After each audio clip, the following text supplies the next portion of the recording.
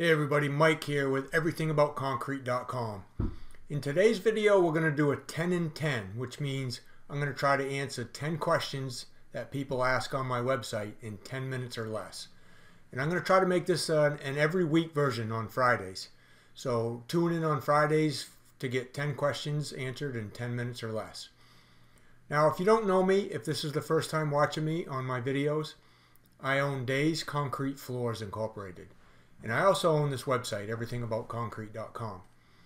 Now, I specialize in pouring concrete flat work. So I've done concrete floors and slabs and stamped concrete, concrete repair, sidewalks, pool decks, all kinds of stuff like that since the 1980s. So well over 30 years. Concrete's my specialty, so that's what we're talking about here. Let's get right to it. 10 minutes or less.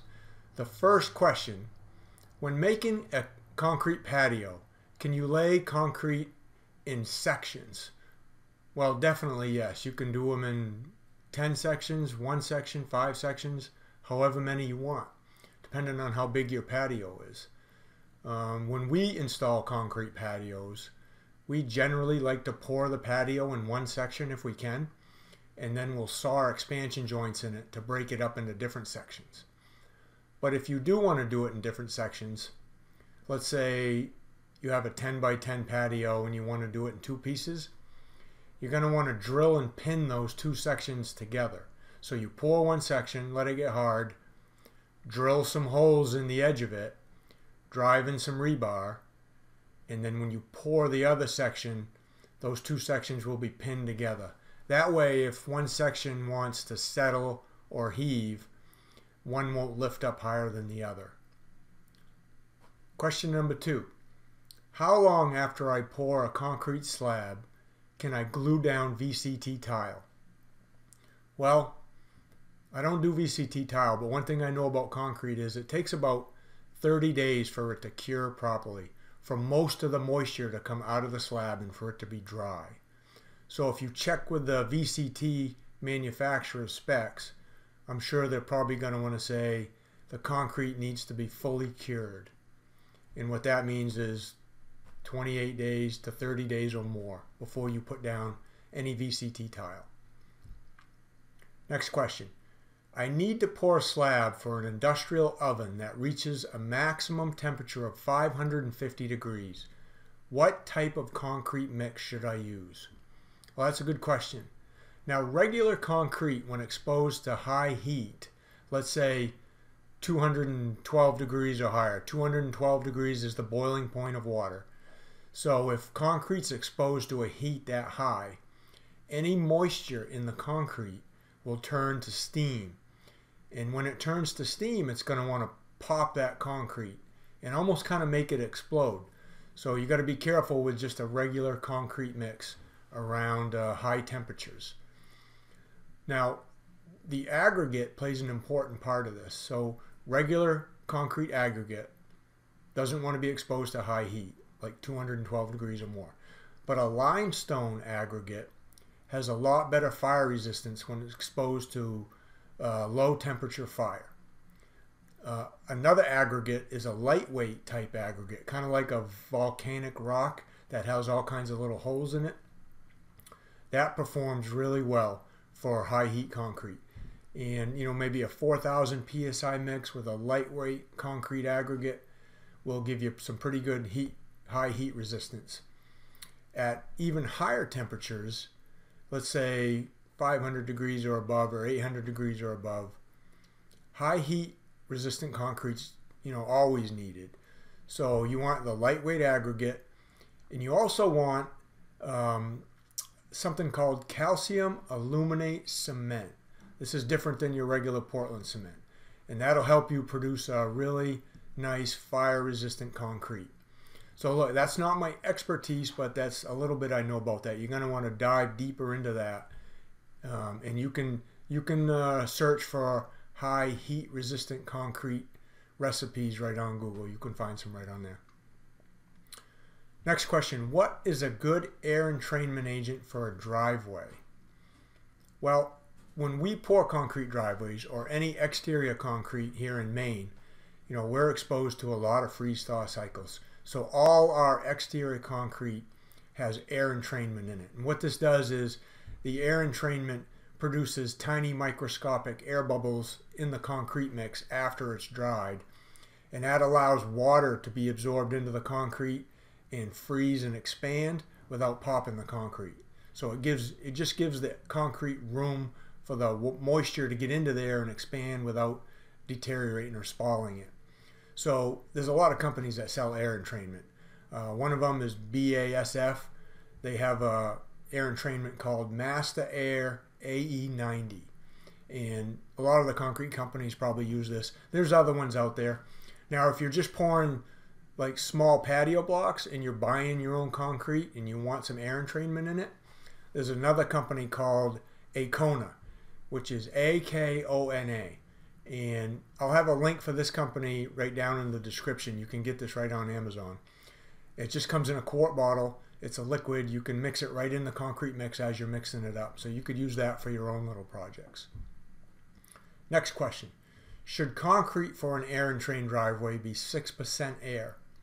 Well, the easy question for that is yes. Air entrainment should be between 4 to 6% for your ready mix concrete mixes. That's what you're looking for. Next question. What is a good way to test concrete before pouring it to see if the air entrainment is correct? Well, there's a standard test for air entrainment using an air content meter. And we have to do this on quite a bit of our commercial jobs. So we'll call up a testing company that tests for concrete. They'll show up on the job with their meter, and they'll put the concrete inside this meter and they'll test it for the air content. And that's what I would suggest doing, is if you want that done, just calling somebody up, paying for them to test it, and then they can tell you right there on the spot. Takes them about 5 minutes to do this test. Next question. And this question comes from Kat in Stony Point, New York. She says, "Hi y'all, any input would be appreciated. My home is older, built in the 1930s, and I've decided it's time to paint my unfinished basement walls and floor. Into my project, I noticed that if I tapped on the floor in a couple places, it sounded hollow compared to the areas surrounding it. There aren't any cracks in the surface. So my concern is if this is a hollow space, and if so, what needs to be done to correct it?" Well, Kat, honestly, if it's not broke, don't fix it. So what I mean by that is, if it's not already cracked, there's really no way we can fix it without breaking into it and patching it. So I would just go ahead and paint the floor. And if later on something happens, then we can break that hollow spot out, fill it in with a concrete patch material, and then you can repaint back over it. But in the meantime, if it hasn't broke since the 1930s, I wouldn't be too concerned on it right now. Next question. We've only been in our new home for 60 days, and already the concrete has cracks, holes, and crumbling at the seams. Is this normal? Well, the easy answer to that is no, that's not normal. So something probably happened during the mix of the concrete when the company was pouring the concrete floor. Whether it got poured too wet or the concrete didn't reach its strength, I don't know. There could be a bunch of variables there, but the easy question for that is no, that's not normal. I would research into that a little further. Next question is from John in Hicksville, New York. I just bought a home built in 1959 that has an existing cellar window in a well approximately 2 feet below grade. The property is pitched towards the window, and during heavy rain, I get water in my cellar. It would be cheaper and easier to just remove the existing window well, fill it up with concrete, waterproof the exterior, and backfill and grade the new soil up against the new foundation wall. The question is, what concrete should I buy to fill up this window? And can I buy these bags at Home Depot or make my mix that's better suited for this? Well, you're going to want to get a mix that's non-shrinkage. So some type of hydraulic type concrete that is, or add some type of shrinkage compensating mixture into the concrete. But you're definitely going to want to get one that doesn't shrink, so you have no seams around the outside edge when you're done. And then I'm sure you'd probably put something like ice and water shield over the outside of it to help waterproof it, and maybe even a waterproofing type paint over the outside of it. That's what I would do. Next question is from Brendan in St. Paul, Minnesota. I'm building a 12 by 16 shed on a floating slab, and I want 1 course of block to keep the framing above grade. I'm wondering if there's a general pricing for supplying and installing foundation block. Well, Brendan, unfortunately I don't do concrete block, so I can't really help you there, but I do concrete little stub walls or knee walls for slabs like this. That could be 8 inches high, they could be 12 inches high. And generally when I'm doing a concrete knee wall for something like this, I charge about $25 a lineal foot to form it. That includes the concrete, the rebar I put in there, and to place the concrete, then come back and strip the forms. So for a concrete knee wall, it would be about $25 a lineal foot for something like that. And our last question is Charlie in Erie, Pennsylvania. He says in early June I had a concrete patio and sidewalk installed. Almost immediately several dark spots showed up near the center of the patio. The contractor said they would go away in time. After several months, the area got some dirt and green mold on it, so I pressure washed the surface. Now each of the dark spots opened up a crater, and the installer contacted the concrete company, and they said it's common and called it burps. I've never heard of that. They said to blow out each area with the pressure washer and fill them in with a patching material. Does this make sense, and will it be durable? We live in a harsh winter climate. Well, it doesn't really make sense. Now, it could be a couple things. The dark spots make me think of one thing. Sometimes when we put calcium chloride, flake calcium chloride, we dump it in the concrete truck, and we use that to help accelerate the mix of the concrete, help it dry a little faster in the winter.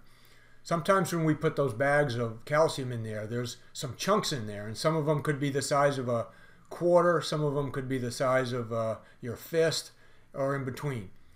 And what happens is, if those chunks don't get taken out before they get mixed in, if they get poured into your slab or your patio, they do leave the concrete darker in there, and they do end up disintegrating over time, which would leave a hollow spot or a crater. So that's the first thing that came to my mind when I read your question. So that's what I'm thinking it probably is.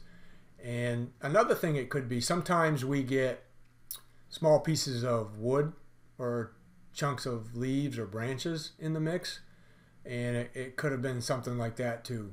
But yes, you're going to have to patch it. If it's done well with a good patch material, and then seal it with a concrete sealer, you're probably going to be fine.